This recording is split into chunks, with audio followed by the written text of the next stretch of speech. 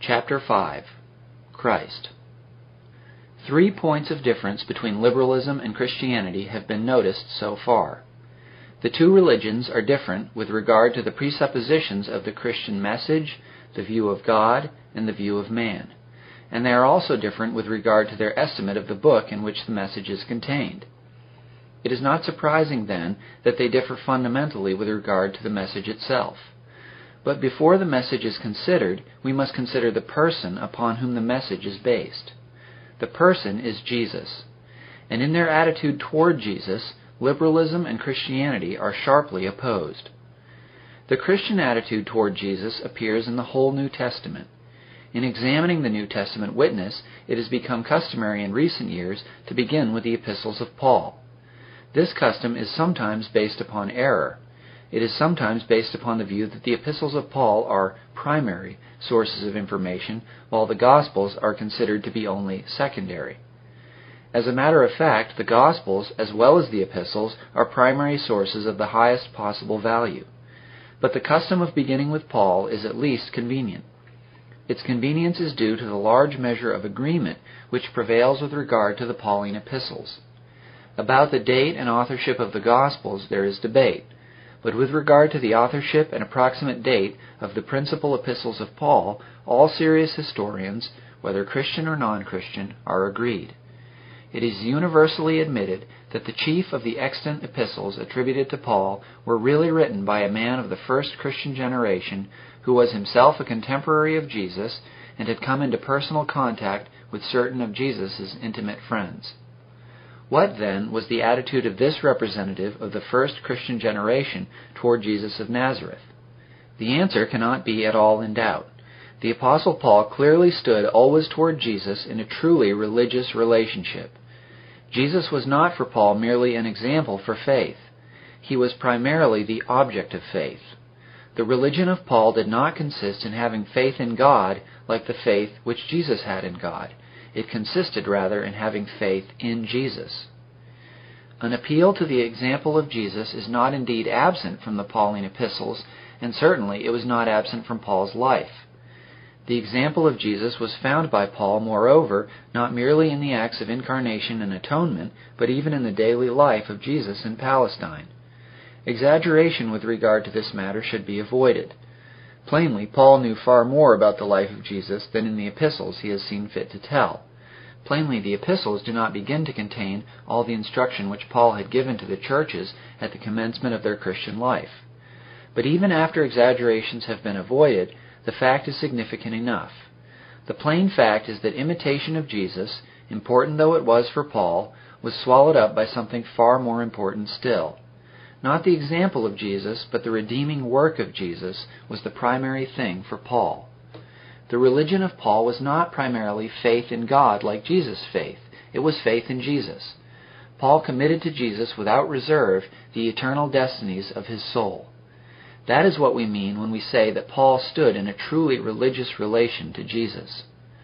But Paul was not the first to stand in this religious relation to Jesus.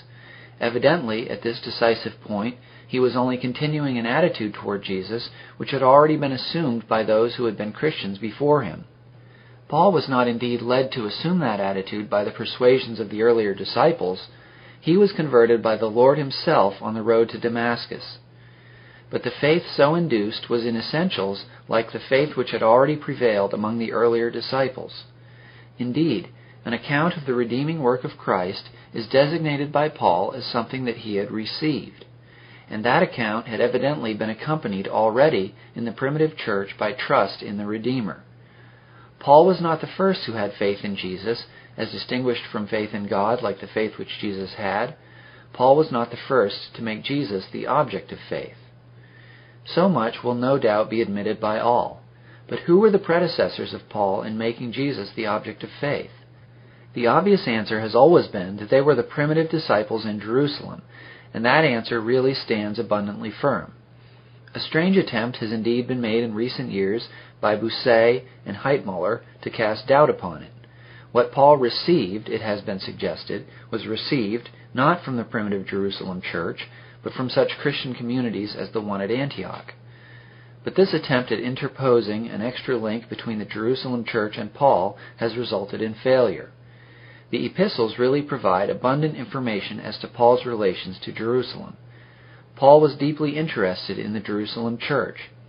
In opposition to his Judaizing opponents, who had in certain matters appealed to the original apostles against him, he emphasizes his agreement with Peter and the rest. But even the Judaizers had had no objection to Paul's way of regarding Jesus as the object of faith. About that matter, there is not in the epistles the least suspicion of any debate. About the place of the Mosaic law in the Christian life there was discussion, though even with regard to that matter, the Judaizers were entirely unjustified in appealing to the original apostles against Paul. But with regard to the attitude toward Jesus, the original apostles had evidently given not even the slightest color for an appeal to them against the teaching of Paul. Evidently, in making Jesus the object of religious faith, the thing that was the heart and soul of Paul's religion, Paul was in no disagreement with those who had been apostles before him. Had there been such disagreement, the right hand of fellowship, which the pillars of the Jerusalem church gave to Paul, Galatians 2:9, would have been impossible. The facts are really too plain. The whole of early Christian history is a hopeless riddle unless the Jerusalem church, as well as Paul, made Jesus the object of religious faith. Primitive Christianity certainly did not consist in the mere imitation of Jesus. But was this faith in Jesus justified by the teaching of Jesus himself? The question has really been answered in chapter 2. It was there shown that Jesus most certainly did not keep his person out of his gospel, but on the contrary presented himself as the Savior of men. The demonstration of that fact was the highest merit of the late James Denny. His work on Jesus and the gospel is faulty in some respects. It is marred by an undue concessiveness toward some modern types of criticism. But just because of its concessiveness with regard to many important matters, its main thesis stands all the more firm. Denny has shown that no matter what view be taken of the sources underlying the Gospels, and no matter what elements in the Gospels be rejected as secondary, still even the supposed historical Jesus, as he is left after the critical process is done, plainly presented himself not merely as an example for faith, but as the object of faith. It may be added, moreover, that Jesus did not invite the confidence of men by minimizing the load which he offered to bear. He did not say, "Trust me to give you acceptance with God, because acceptance with God is not difficult. God does not regard sin so seriously after all." On the contrary, Jesus presented the wrath of God in a more awful way than it was afterwards presented by his disciples. It was Jesus whom modern liberals represent as a mild-mannered exponent of an indiscriminating love. It was Jesus who spoke of the outer darkness and the everlasting fire, of the sin that shall not be forgiven either in this world or in that which is to come. There is nothing in Jesus' teaching about the character of God which in itself can evoke trust. On the contrary, the awful presentation can give rise, in the hearts of us sinners, only to despair. Trust arises only when we attend to God's way of salvation, and that way is found in Jesus. Jesus did not invite the confidence of men by a minimizing presentation of what was necessary in order that sinners might stand faultless before the awful throne of God. On the contrary, he invited confidence by the presentation of his own wondrous person. Great was the guilt of sin, but Jesus was greater still. God, according to Jesus, was a loving Father, but he was a loving Father not of the sinful world, but of those whom he himself had brought into his kingdom through the Son.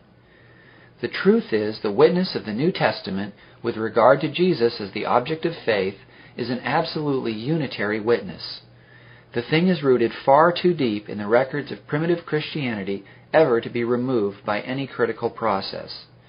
The Jesus spoken of in the New Testament was no mere teacher of righteousness, no mere pioneer in a new type of religious life, but one who is regarded, and regarded himself, as the Savior whom men could trust. But by modern liberalism he is regarded in a totally different way. Christians stand in a religious relation to Jesus. Liberals do not stand in a religious relation to Jesus. What difference could be more profound than that? The modern liberal preacher reverences Jesus.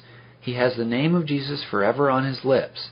He speaks of Jesus as the supreme revelation of God.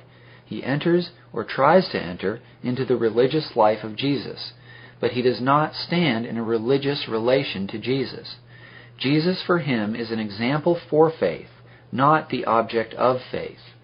The modern liberal tries to have faith in God like the faith which he supposes Jesus had in God, but he does not have faith in Jesus.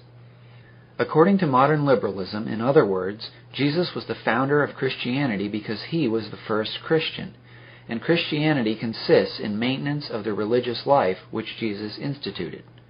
But was Jesus really a Christian? Or, to put the same question in another way, are we able, or ought we as Christians, to enter in every respect into the experience of Jesus and make him in every respect our example? Certain difficulties arise with regard to this question.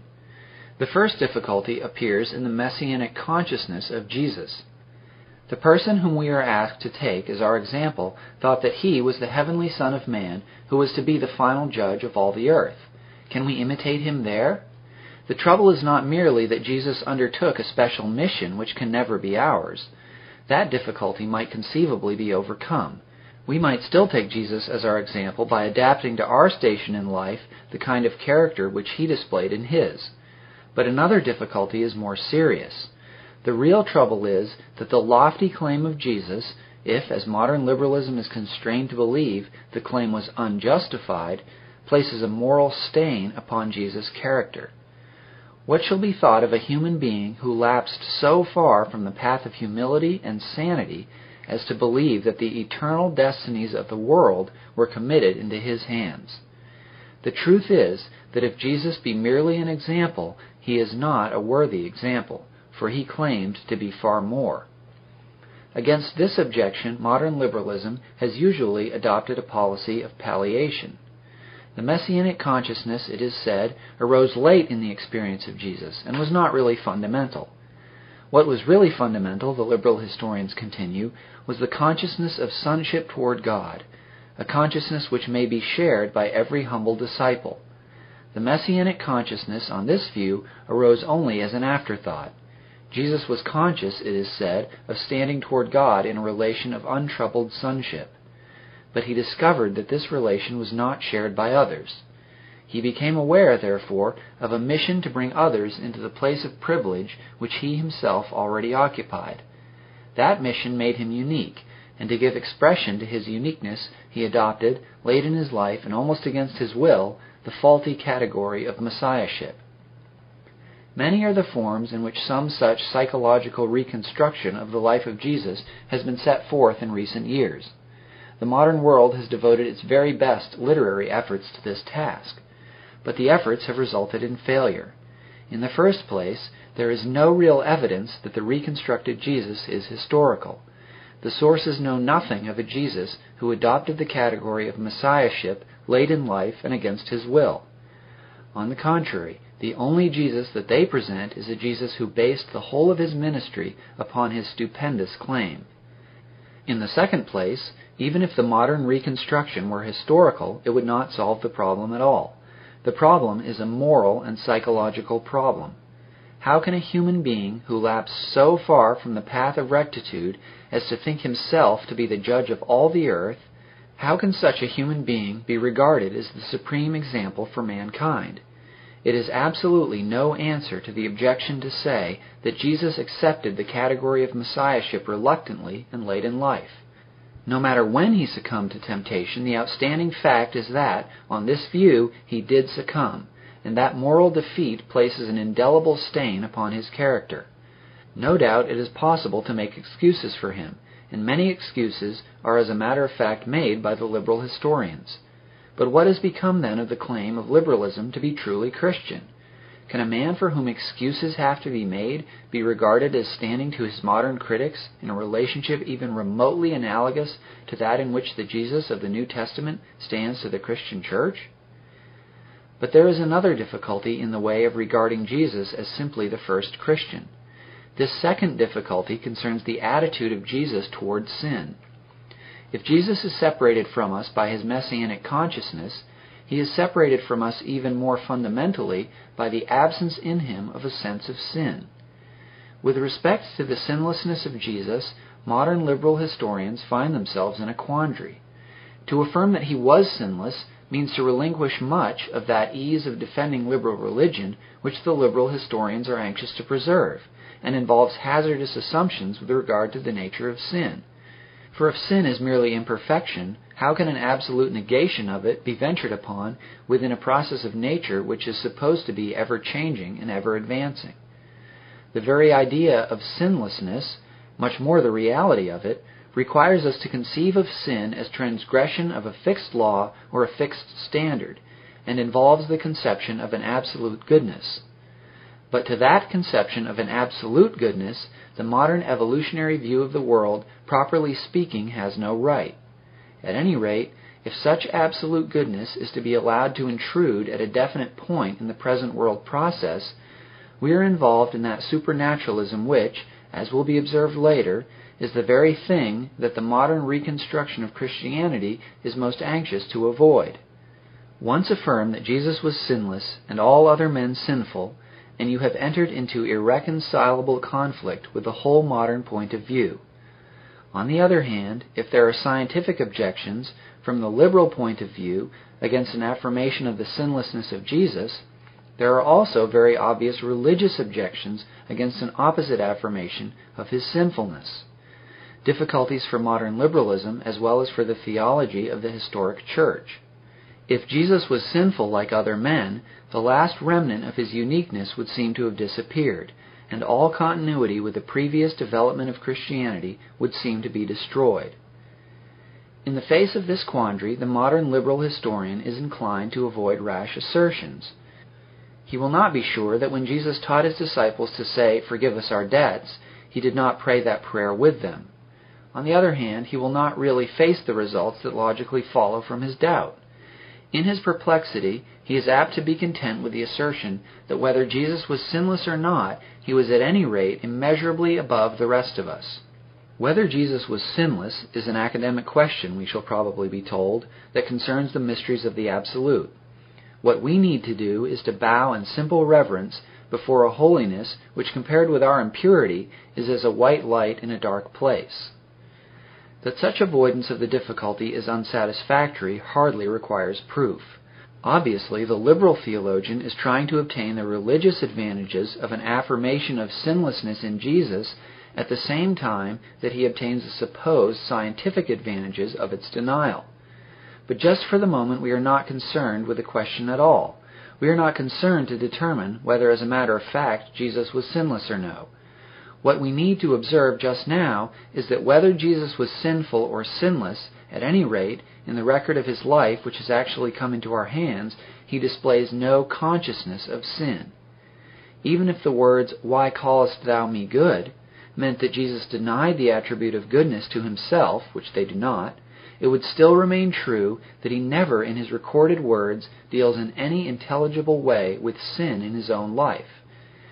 In the account of the temptation we are told how he kept sin from entering, but never how he dealt with it after its entrance had been effected. The religious experience of Jesus, as it is recorded in the Gospels, in other words, gives us no information about the way in which sin shall be removed. Yet in the Gospels Jesus is represented constantly as dealing with the problem of sin. He always assumes that other men are sinful, yet he never finds sin in himself. A stupendous difference is found here between Jesus' experience and ours. That difference prevents the religious experience of Jesus from serving as the sole basis of the Christian life. For clearly, if Christianity is anything, it is a way of getting rid of sin. At any rate, if it is not that, it is useless, for all men have sinned. And as a matter of fact, it was that from the very beginning. Whether the beginning of Christian preaching be put on the day of Pentecost or when Jesus first taught in Galilee, in either case, one of its first words was, "Repent." Throughout the whole New Testament, the Christianity of the primitive church is represented clearly as a way of getting rid of sin. But if Christianity is a way of getting rid of sin, then Jesus was not a Christian, for Jesus, so far as we can see, had no sin to get rid of. Why then did the early Christians call themselves disciples of Jesus? Why did they connect themselves with his name? The answer is not difficult. They connected themselves with his name not because he was their example in their ridding themselves of sin, but because their method of ridding themselves of sin was by means of him. It was what Jesus did for them, and not primarily the example of his own life, which made them Christians. Such is the witness of all our primitive records. The record is fullest, as has already been observed in the case of the Apostle Paul. Clearly, Paul regarded himself as saved from sin by what Jesus did for him on the cross. But Paul did not stand alone. Christ died for our sins was not something that Paul had originated. It was something he had received. The benefits of that saving work of Christ, according to the primitive church, were to be received by faith. Even if the classic formulation of this conviction should prove to be due to Paul, the conviction itself clearly goes back to the very beginning. The primitive Christians felt themselves in need of salvation. How, they asked, should the load of sin be removed? Their answer is perfectly plain. They simply trusted Jesus to remove it. In other words, they had faith in him. Here again we are brought face to face with the significant fact which was noticed at the beginning of this chapter. The early Christians regarded Jesus not merely as an example for faith, but primarily as the object of faith. Christianity from the beginning was a means of getting rid of sin by trust in Jesus of Nazareth. But if Jesus was thus the object of Christian faith, he himself was no more a Christian than God is a religious being. God is the object of all religion. He is absolutely necessary to all religion. But he himself is the only being in the universe who can never, in his own nature, be religious. So it is with Jesus as related to the Christian faith. Christian faith is trust reposed in him for the removal of sin. He could not repose trust in the sense with which we are here concerned in himself. Therefore, he was certainly not a Christian.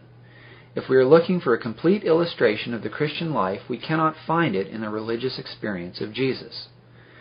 This conclusion needs to be guarded against two objections. In the first place, it will be said, are we not failing to do justice to the true humanity of Jesus, which is affirmed by the creeds of the church as well as by the modern theologians? When we say that Jesus could not illustrate Christian faith any more than God can be religious, are we not denying to Jesus that religious experience which is a necessary element in true humanity? Must not Jesus, if he be true man, have been more than the object of religious faith? Must he not have had a religion of his own? The answer is not far to seek. Certainly Jesus had a religion of his own. His prayer was real prayer. His faith was real religious faith. His relation to his heavenly Father was not merely that of a child to a father. It was that of a man to his God. Certainly Jesus had a religion. Without it, his humanity would indeed have been but incomplete. Without doubt, Jesus had a religion. The fact is of the utmost importance. But it is equally important to observe that that religion which Jesus had was not Christianity. Christianity is a way of getting rid of sin, and Jesus was without sin. His religion was a religion of paradise, not a religion of sinful humanity. It was a religion to which we may perhaps in some sort attain in heaven, when the process of our purification is complete, though even then the memory of redemption will never leave us. But certainly it is not a religion with which we can begin. The religion of Jesus was a religion of untroubled sonship. Christianity is a religion of the attainment of sonship by the redeeming work of Christ. But if that be true, it may be objected in the second place that Jesus is being removed far from us, that on our view he is no longer our brother and our example. The objection is welcome, since it helps us to avoid misunderstandings and exaggerations. Certainly, if our zeal for the greatness and uniqueness of Jesus led us so to separate him from us that he could no longer be touched with the feeling of our infirmities, the result would be disastrous. Jesus' coming would lose much of its significance. But it ought to be observed that likeness is not always necessary to nearness. The experience of a father in his personal relation to his son is quite different from that of the son in his relation to his father. But just that very difference binds father and son all the more closely together. The father cannot share the specifically filial affection of the son, and the son cannot share the specifically paternal affection of the father. Yet no mere relationship of brotherhood, perhaps, could be quite so close. Fatherhood and sonship are complementary to each other, hence the dissimilarity, but hence also the closeness of the bond. It may be somewhat the same in the case of our relationship to Jesus. If he were exactly the same as ourselves, if he were merely our brother, we should not be nearly so close to him as we are when he stands to us in the relationship of a Savior. Nevertheless, Jesus, as a matter of fact, is a brother to us as well as a Savior, an elder brother whose steps we may follow. The imitation of Jesus has a fundamental place in Christian life. It is perfectly correct to represent him as our supreme and only perfect example. Certainly, so far as the field of ethics is concerned, there can be no dispute. No matter what view may be taken of his origin and his higher nature, Jesus certainly led a true human life, and in it he came into those varied human relationships which provide opportunity for moral achievement. His life of perfect purity was led in no cold aloofness from the throng and press. His unselfish love was exercised not merely in mighty deeds, but in acts of kindness which the humblest of us has the power, if only we had the will, to imitate. More effective, too, than all detail, is the indefinable impression of the whole. Jesus is felt to be far greater than any of his individual words or deeds. His calmness, unselfishness, and strength have been the wonder of the ages. The world can never lose the inspiration of that radiant example. Jesus is an example, moreover, not merely for the relations of man to man, but also for the relation of man to God. Imitation of him may extend and must extend to the sphere of religion as well as to that of ethics. Indeed, religion and ethics in him were never separated. No single element in his life can be understood without reference to his heavenly Father. Jesus was the most religious man who ever lived. He did nothing and said nothing and thought nothing without the thought of God. If his example means anything at all, it means that a human life without the conscious presence of God, even though it be a life of humanitarian service outwardly like the ministry of Jesus, is a monstrous perversion. If we would follow truly in Jesus' steps, we must obey the first commandment as well as the second that is like unto it. We must love the Lord our God with all our heart and soul and mind and strength. The difference between Jesus and ourselves serves only to enforce, certainly not to invalidate, the lesson. If the one to whom all power was given needed refreshment and strengthening in prayer, we more. If the one to whom the lilies of the field revealed the glory of God yet went into the sanctuary, surely we need such assistance even more than he. If the wise and holy one could say, "Thy will be done," surely submission is yet more in place for us whose wisdom is as the foolishness of children. Thus Jesus is the supreme example for men. But the Jesus who can serve as an example is not the Jesus of modern liberal reconstruction, but only the Jesus of the New Testament. The Jesus of modern liberalism advanced stupendous claims which were not founded upon fact. Such conduct ought never to be made a norm. The Jesus of modern liberalism, all through his ministry, employed language which was extravagant and absurd, and it is only to be hoped that imitation of him will not lead to an equal extravagance in his modern disciples. If the Jesus of naturalistic reconstruction were really taken as an example, disaster would soon follow. As a matter of fact, however, the modern liberal does not really take as his example the Jesus of the liberal historians. What he really does in practice is to manufacture as his example a simple exponent of a non-doctrinal religion whom the abler historians, even of his own school, know never to have existed except in the imagination of modern men. Very different is the imitation of the real Jesus, the Jesus of the New Testament who actually lived in the first century of our era. That Jesus advanced lofty claims, but his claims, instead of being the extravagant dreams of an enthusiast, were sober truth. On his lips, therefore, language which in the reduced Jesus of modern reconstruction would be frenzied or absurd becomes fraught with blessing for mankind. Jesus demanded that those who followed him should be willing to break even the holiest ties. He said, "If a man cometh to me and hateth not his father and mother, he cannot be my disciple," and "Let the dead bury their dead." Coming from the mere prophet constructed by modern liberalism, those words would be monstrous. Coming from the real Jesus, they are sublime. How great was the mission of mercy which justified such words, and how wonderful the condescension of the eternal Son, how matchless an example for the children of men. Well might Paul appeal to the example of the incarnate Savior. Well might he say, "Let the same mind be in you which was also in Christ Jesus." The imitation of the real Jesus will never lead a man astray. But the example of Jesus is a perfect example only if he was justified in what he offered to men. And he offered, not primarily guidance, but salvation. He presented himself as the object of men's faith. That offer is rejected by modern liberalism, but it is accepted by Christian men. There is a profound difference, then, in the attitude assumed by modern liberalism and by Christianity toward Jesus the Lord. Liberalism regards him as an example and guide, Christianity as a Savior. Liberalism makes him an example for faith, Christianity the object of faith. This difference in the attitude toward Jesus depends upon a profound difference as to the question who Jesus was. If Jesus was only what the liberal historians suppose that he was, then trust in him would be out of place. Our attitude toward him could be that of pupils to a master and nothing more. But if he was what the New Testament represents him as being, then we can safely commit to him the eternal destinies of our souls. What then is the difference between liberalism and Christianity with regard to the person of our Lord? The answer might be difficult to set forth in detail, but the essential thing can be put almost in a word. Liberalism regards Jesus as the fairest flower of humanity. Christianity regards him as a supernatural person.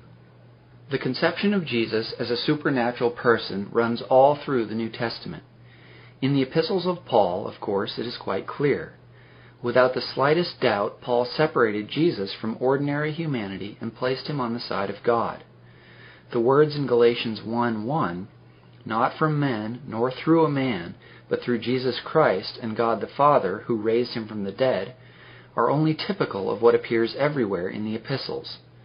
The same contrast between Jesus Christ and ordinary humanity is everywhere presupposed. Paul does indeed call Jesus Christ a man, but the way in which he speaks of Jesus as a man only deepens the impression which has already been received. Paul speaks of the humanity of Jesus apparently as though the fact that Jesus was a man were something strange, something wonderful. At any rate, the really outstanding fact is that in the epistles of Paul, Jesus is everywhere separated from ordinary humanity. The deity of Christ is everywhere presupposed. It is a matter of small consequence whether Paul ever applies to Jesus the Greek word which is translated God in the English Bible. Certainly, it is very difficult, in view of Romans 9:5, to deny that he does. However that may be, the term Lord, which is Paul's regular designation of Jesus, is really just as much a designation of deity as is the term God. It was a designation of deity even in the pagan religions with which Paul's converts were familiar.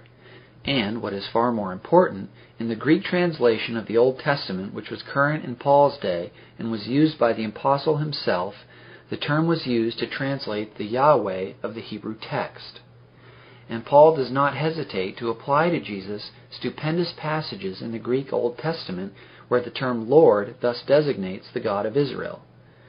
But what is perhaps most significant of all for the establishment of the Pauline teaching about the person of Christ is that Paul everywhere stands in a religious attitude toward Jesus. He who is thus the object of religious faith is surely no mere man, but a supernatural person, and indeed a person who was God. Thus Paul regarded Jesus as a supernatural person. The fact would be surprising if it stood alone. Paul was a contemporary of Jesus. What must this Jesus have been that he should be lifted thus quickly above the limits of ordinary humanity and placed upon the side of God? But there is something far more surprising still. The truly surprising thing is that the view which Paul had of Jesus was also the view which was held by Jesus' intimate friends. The fact appears in the Pauline epistles themselves, to say nothing of other evidence. Clearly, the epistles presuppose a fundamental unity between Paul and the original apostles with regard to the person of Christ. For if there had been any controversy about this matter, it would certainly have been mentioned. Even the Judaizers, the bitter opponents of Paul, seem to have had no objection to Paul's conception of Jesus as a supernatural person. The really impressive thing about Paul's view of Christ is that it is not defended. Indeed, it is hardly presented in the epistles in any systematic way, yet it is everywhere presupposed. The inference is perfectly plain.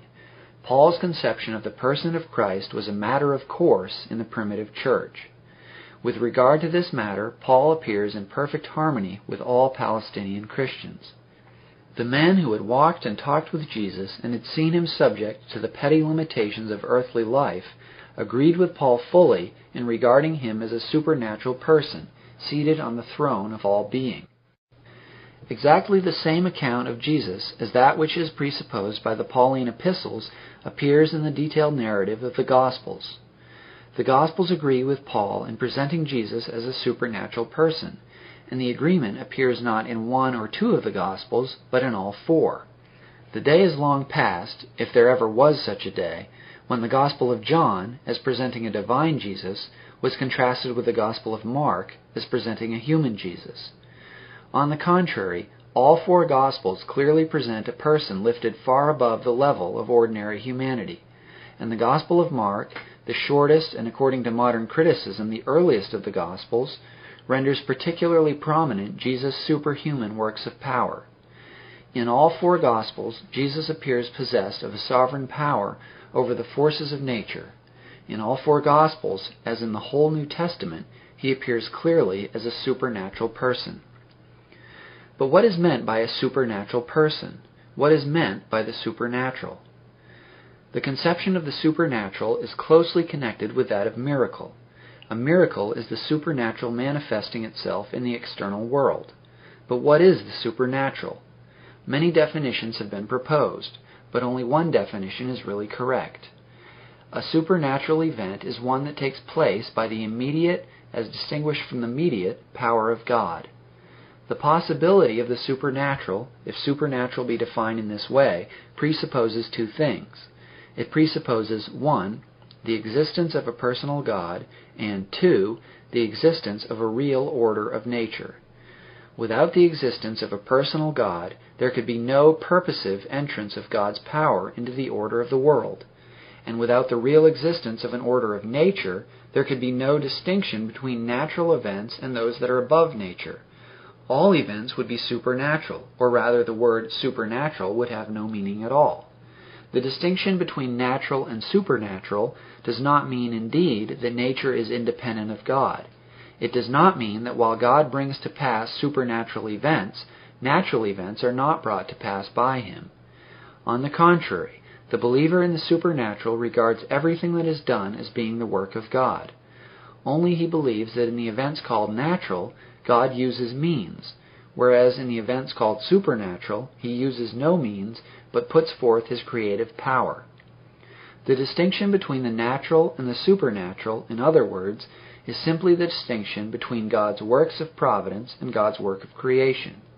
A miracle is a work of creation just as truly as the mysterious act which produced the world. This conception of the supernatural depends absolutely upon a theistic view of God. Theism is to be distinguished, 1. from deism, and 2. from pantheism.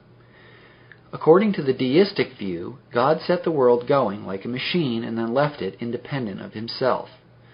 Such a view is inconsistent with the actuality of the supernatural. The miracles of the Bible presuppose a God who is constantly watching over and guiding the course of this world. The miracles of the Bible are not arbitrary intrusions of a power that is without relation to the world, but are evidently intended to accomplish results within the order of nature. Indeed, the natural and the supernatural are blended in the miracles of the Bible in a way entirely incongruous with the deistic conception of God. In the feeding of the 5,000, for example, who shall say what part the 5 loaves and 2 fishes had in the event? Who shall say where the natural left off and the supernatural began? Yet that event, if any, surely transcended the order of nature. The miracles of the Bible, then, are not the work of a God who has no part in the course of nature. They are the work of a God who, through his works of providence, is preserving and governing all his creatures and all their actions. But the conception of the supernatural is inconsistent not only with deism, but also with pantheism. Pantheism identifies God with the totality of nature. It is inconceivable, then, on the pantheistic view, that anything should enter into the course of nature from outside. A similar incongruity with the supernatural appears also in certain forms of idealism, which deny real existence to the forces of nature. If what seems to be connected in nature is really only connected in the divine mind, then it is difficult to make any distinction between those operations of the divine mind which appear as miracles and those which appear as natural events. Again, it has often been said that all events are works of creation. On this view, it is only a concession to popular phraseology to say that one body is attracted toward another in accordance with a law of gravitation. What really ought to be said is that when two bodies are in proximity under certain conditions, they come together. Certain phenomena in nature, on this view, are always followed by certain other phenomena, and it is really only this regularity of sequence which is indicated by the assertion that the former phenomena cause the latter. The only real cause is in all cases God. On the basis of this view, there can be no distinction between events wrought by the immediate power of God and those that are not, for on this view all events are so wrought. Against such a view, those who accept our definition of miracle will naturally accept the common sense notion of cause. God is always the first cause, but there are truly second causes, and they are the means which God uses in the ordinary course of the world for the accomplishment of His ends. It is the exclusion of such second causes which makes an event a miracle. It is sometimes said that the actuality of miracles would destroy the basis of science. Science, it is said, is founded upon the regularity of sequences. It assumes that if certain conditions within the course of nature are given, certain other conditions will always follow. But if there is to be any intrusion of events which by their very definition are independent of all previous conditions, then, it is said, the regularity of nature upon which science bases itself is broken up.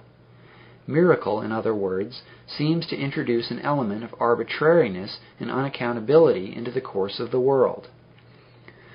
The objection ignores what is really fundamental in the Christian conception of miracle. According to the Christian conception, a miracle is wrought by the immediate power of God. It is not wrought by an arbitrary and fantastic despot, but by the very God to whom the regularity of nature itself is due, by the God, moreover, whose character is known through the Bible. Such a God, we may be sure, will not do despite to the reason that He has given to His creatures. His interposition will introduce no disorder into the world that He has made. There is nothing arbitrary about a miracle according to the Christian conception. It is not an uncaused event, but an event that is caused by the very source of all the order that is in the world. It is dependent altogether upon the least arbitrary and the most firmly fixed of all the things that are, namely upon the character of God. The possibility of miracle, then, is indissolubly joined with theism. Once admit the existence of a personal God, maker and ruler of the world, and no limits, temporal or otherwise, can be set to the creative power of such a God. Admit that God once created the world, and you cannot deny that He might engage in creation again. But it will be said the actuality of miracles is different from the possibility of them. It may be admitted that miracles conceivably might occur, but have they actually occurred? This question looms very large in the minds of modern men. The burden of the question seems to rest heavily even upon many who still accept the miracles of the New Testament. The miracles used to be regarded as an aid to faith, it is often said, but now they are a hindrance to faith. Faith used to come on account of the miracles, but now it comes in despite of them. Men used to believe in Jesus because He wrought miracles, but now we accept the miracles because on other grounds we have come to believe in Him. A strange confusion underlies this common way of speaking. In one sense, certainly, miracles are a hindrance to faith, but who ever thought the contrary? It may certainly be admitted that if the New Testament narrative had no miracles in it, it would be far easier to believe. The more commonplace a story is, the easier it is to accept it as true. But commonplace narratives have little value. The New Testament without the miracles would be far easier to believe, but the trouble is it would not be worth believing. Without the miracles, the New Testament would contain an account of a holy man, Not a perfect man, it is true, for he was led to make lofty claims to which he had no right, but a man at least far holier than the rest of men. But of what benefit would such a man, and the death which marked his failure, be to us? The loftier be the example which Jesus set, the greater becomes our sorrow at our failure to attain it, and the greater our hopelessness under the burden of sin. The sage of Nazareth may satisfy those who have never faced the problem of evil in their own lives, but to talk about an ideal to those who are under the thraldom of sin is a cruel mockery. Yet if Jesus was merely a man like the rest of men, then an ideal is all that we have in him. Far more is needed by a sinful world. It is small comfort to be told that there was goodness in the world, when what we need is goodness triumphant over sin. But goodness triumphant over sin involves an entrance of the creative power of God, and that creative power of God is manifested by the miracles. Without the miracles, the New Testament might be easier to believe, but the thing that would be believed would be entirely different from that which presents itself to us now. Without the miracles, we should have a teacher. With the miracles, we have a Savior. Certainly, it is a mistake to isolate the miracles from the rest of the New Testament.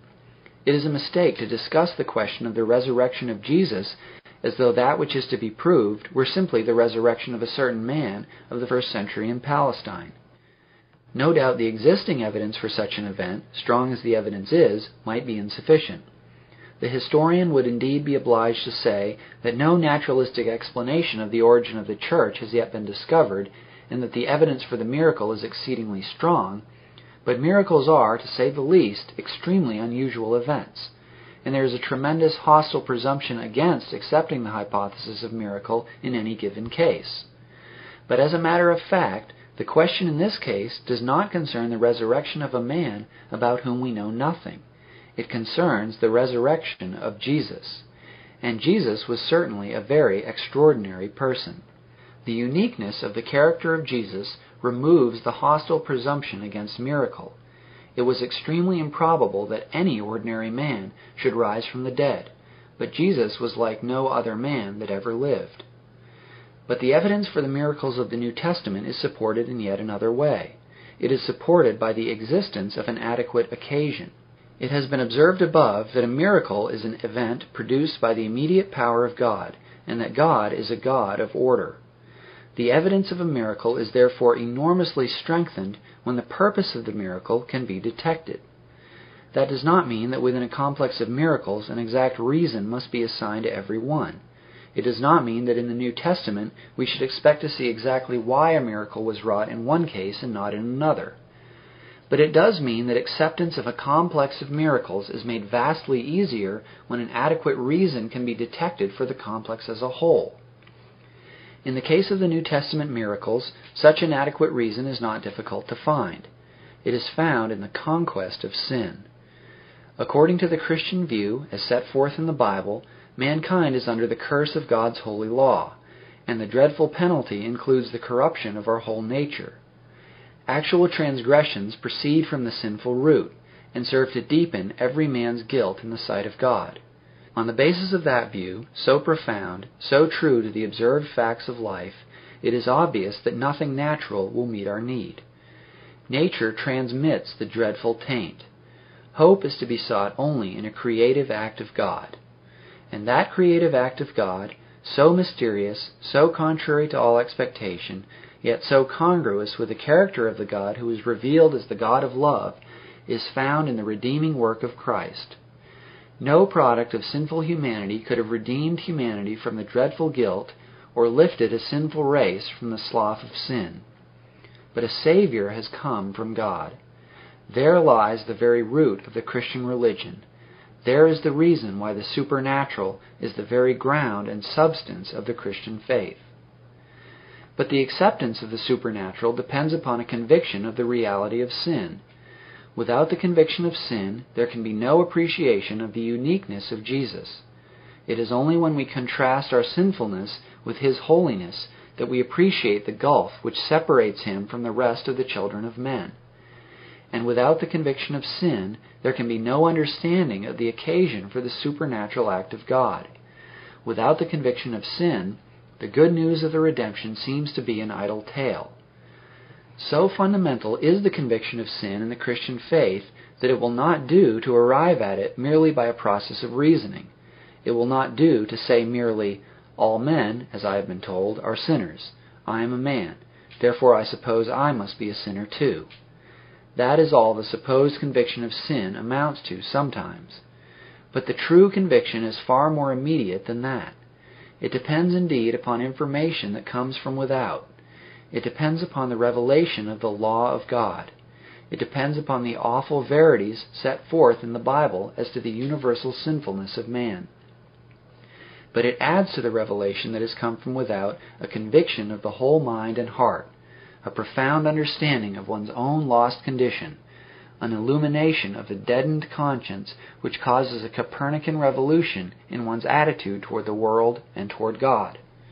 When a man has passed through that experience, he wonders at his former blindness. And especially does he wonder at his former attitude toward the miracles of the New Testament and toward the supernatural person who is there revealed. The truly penitent man glories in the supernatural, for he knows that nothing natural would meet his need. The world has been shaken once in his downfall, and shaken again it must be if he is to be saved. Yet an acceptance of the presuppositions of miracle does not render unnecessary the plain testimony to the miracles that have actually occurred, and that testimony is exceedingly strong. The Jesus presented in the New Testament was clearly an historical person. So much is admitted by all who have really come to grips with the historical problems at all. But just as clearly, the Jesus presented in the New Testament was a supernatural person. Yet for modern liberalism, a supernatural person is never historical. A problem arises then for those who adopt the liberal point of view. The Jesus of the New Testament is historical. He is supernatural. And yet what is supernatural, on the liberal hypothesis, can never be historical. The problem could be solved only by the separation of the natural from the supernatural in the New Testament account of Jesus, in order that what is supernatural might be rejected and what is natural might be retained. But the process of separation has never been successfully carried out. Many have been the attempts. The modern liberal church has put its very heart and soul into the effort, so that there is scarcely any more brilliant chapter in the history of the human spirit than this quest of the historical Jesus. But all the attempts have failed. The trouble is that the miracles are found not to be an excrescence in the New Testament account of Jesus, but belong to the very warp and woof. They are intimately connected with Jesus' lofty claims. They stand or fall with the undoubted purity of his character. They reveal the very nature of his mission in the world. Yet miracles are rejected by the modern liberal church, and with the miracles, the entirety of the supernatural person of our Lord. Not some miracles are rejected, but all. It is a matter of no importance whatever that some of the wonderful works of Jesus are accepted by the liberal church. It means absolutely nothing when some of the works of healing are regarded as historical.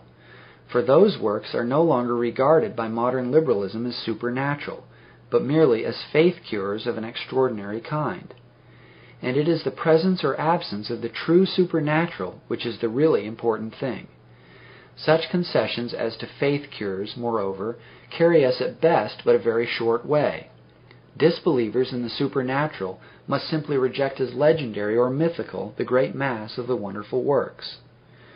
The question then does not concern the historicity of this miracle or that. It concerns the historicity of all miracles. That fact is often obscured, and the obscuration of it introduces an element of something like disingenuousness into the advocacy of the liberal cause. The liberal preacher singles out some one miracle and discusses that as though it were the only point at issue. The miracle which is usually singled out is the virgin birth. The liberal preacher insists on the possibility of believing in Christ, no matter which view be adopted as to the manner of his entrance into the world. Is not the person the same no matter how he was born? The impression is thus produced upon the plain man that the preacher is accepting the main outlines of the New Testament account of Jesus, but merely has difficulties with this particular element in the account. But such an impression is radically false. It is true that some men have denied the virgin birth and yet have accepted the New Testament account of Jesus as a supernatural person. But such men are exceedingly few and far between. It might be difficult to find a single one of any prominence living today, so profoundly and so obviously congruous is the virgin birth with the whole New Testament presentation of Christ. The overwhelming majority of those who reject the virgin birth reject also the whole supernatural content of the New Testament, and make of the resurrection just what the word resurrection most emphatically did not mean, a permanence of the influence of Jesus or a mere spiritual existence of Jesus beyond the grave. Old words may here be used, but the thing that they designate is gone. The disciples believed in the continued personal existence of Jesus even during the 3 sad days after the crucifixion. They were not Sadducees. They believed that Jesus lived and would rise at the last day. But what enabled them to begin the work of the Christian church was that they believed the body of Jesus already to have been raised from the tomb by the power of God. That belief involved the acceptance of the supernatural, and the acceptance of the supernatural is thus the very heart and soul of the religion that we profess. Whatever decision is made, the issue should certainly not be obscured. The issue does not concern individual miracles, even so important a miracle as the virgin birth. It really concerns all miracles. And the question concerning all miracles is simply the question of the acceptance or rejection of the Savior that the New Testament presents. Reject the miracles, and you have in Jesus the fairest flower of humanity, who made such an impression upon his followers that after his death they could not believe that he had perished, but experienced hallucinations in which they thought they saw him risen from the dead. Accept the miracles, and you have a Savior who came voluntarily into this world for our salvation, suffered for our sins upon the cross, rose again from the dead by the power of God, and ever lives to make intercession for us. The difference between those two views is the difference between two totally diverse religions. It is high time that this issue should be faced. It is high time that the misleading use of traditional phrases should be abandoned and men should speak their full mind. Shall we accept the Jesus of the New Testament as our Savior, or shall we reject him with the liberal church? At this point an objection may be raised. The liberal preacher, it may be said, is often ready to speak of the deity of Christ. He is often ready to say that Jesus is God. The plain man is much impressed. The preacher, he says, believes in the deity of our Lord. Obviously, then, his unorthodoxy must concern only details, and those who object to his presence in the church are narrow and uncharitable heresy hunters. But unfortunately, language is valuable only as the expression of thought. The English word God has no particular virtue in itself. It is not more beautiful than other words. Its importance depends altogether upon the meaning which is attached to it.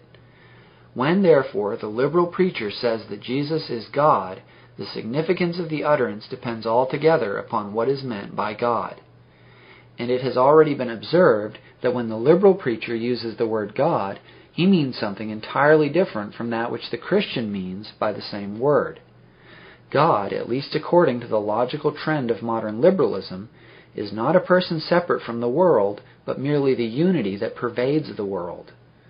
To say, therefore, that Jesus is God means merely that the life of God, which appears in all men, appears with special clearness or richness in Jesus. Such an assertion is diametrically opposed to the Christian belief in the deity of Christ. Equally opposed to Christian belief is another meaning that is sometimes attached to the assertion that Jesus is God.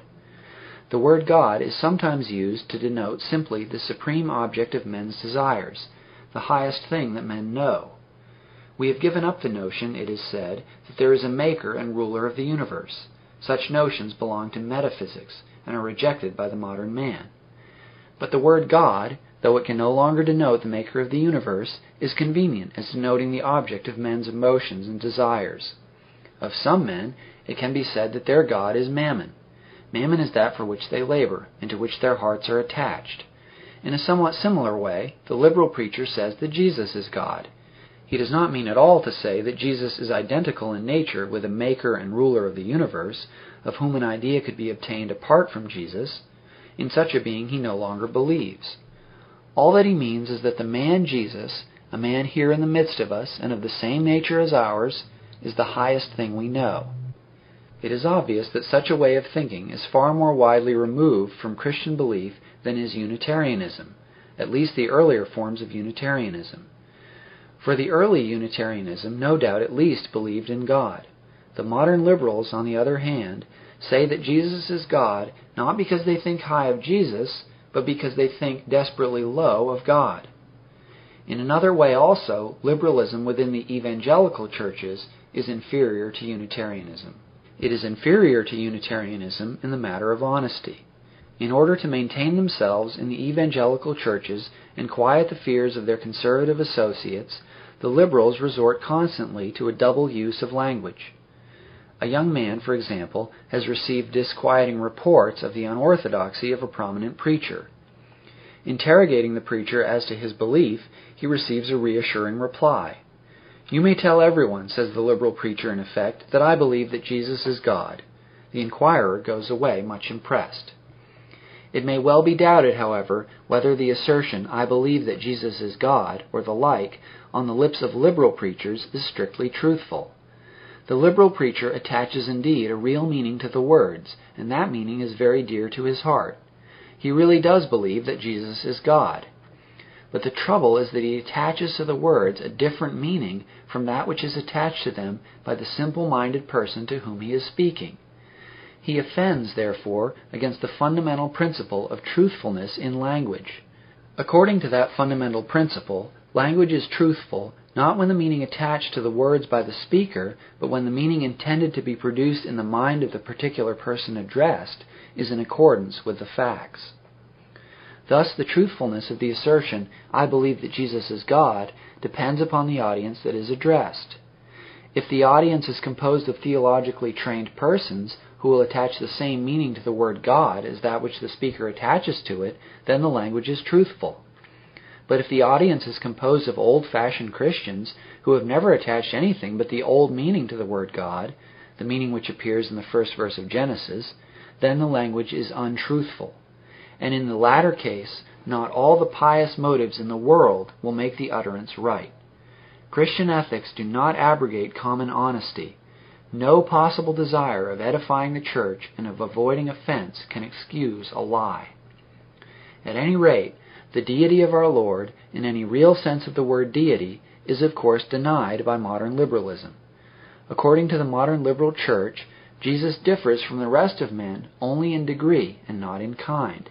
He can be divine only if all men are divine. But if the liberal conception of the deity of Christ thus becomes meaningless, what is the Christian conception? What does the Christian man mean when he confesses that Jesus is God? The answer has been given in what has already been said. It has already been observed that the New Testament represents Jesus as a supernatural person. But if Jesus is a supernatural person, he is either divine or else he is an intermediate being, higher indeed than man, but lower than God. The latter view has been abandoned for many centuries in the Christian church, and there is not much likelihood that it will be revived. Arianism certainly is dead. The thought of Christ as a superangelic being, like God but not God, belongs evidently to pagan mythology, and not to the Bible or to Christian faith. It will usually be admitted, if the theistic conception of the separateness between man and God be held, that Christ is either God or else simply man. He is certainly not a being intermediate between God and man. If, then, he is not merely man, but a supernatural person, the conclusion is that he is God. In the second place, it has already been observed that in the New Testament and in all true Christianity, Jesus is no mere example for faith, but the object of faith. And the faith of which Jesus is the object is clearly religious faith. The Christian man reposes confidence in Jesus in a way that would be out of place in the case of any other than God. It is no lesser thing that is committed to Jesus, but the eternal welfare of the soul. The entire Christian attitude toward Jesus, as it is found throughout the New Testament, presupposes clearly, then, the deity of our Lord.